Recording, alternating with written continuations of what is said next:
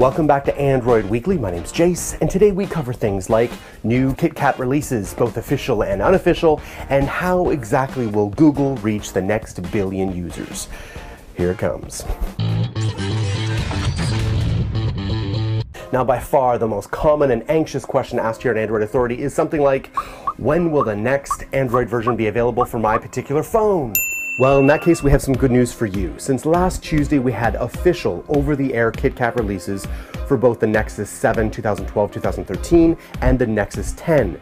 Google does assure us that the Nexus 4 and cellular Nexus 7 will receive updates soon. Now, for those of you left still waiting and can brave the wilds of rooting your own phone, you can now find unofficial releases from ROM creators AOKP, Cynanogen Mod, and OmniROM for KitKat 4.4. See the links below to find if your device is eligible. But of course, those Nexus updates can take time, and if you're really impatient, you can now manually install KitKat 4.4. My good friend Adam Coater provides a detailed step-by-step guide with images to do just that.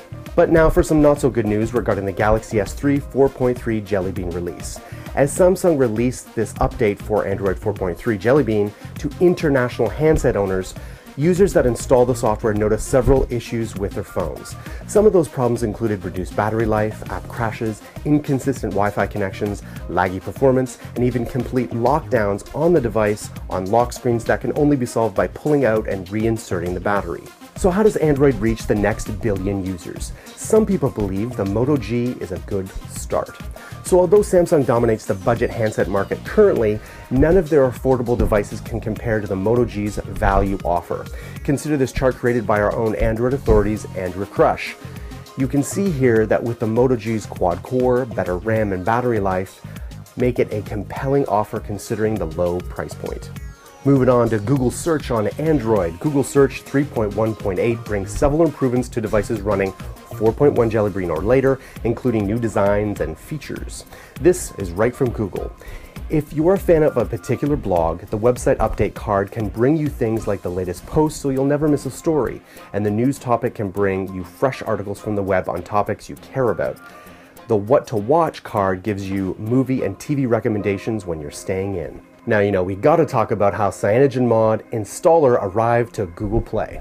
To grab the app, you simply need to head over to Google Play. Keep in mind that the app is useless without the required PC companion program, which is available directly from Cynanogen Mod's website.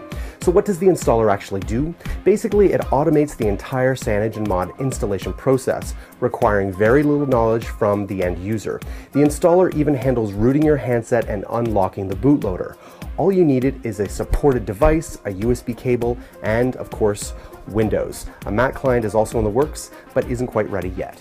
Now, if that news did not tickle your pickle, you may like to know that there is a rumor, emphasis on rumor, that Cynanogen Mod is working on their own phone, different from the Oppo N1, that will run Cynanogen Mod right out of the box and is priced very attractively, meaning comparable to the price of the Nexus 5 at about $350. The rumor makes no mention of the hardware partner that will build the CM device, though the obvious candidate is Oppo. Though we should take this rumor with a grain of salt, creating their own device is the next logical step for the Cynanogen team.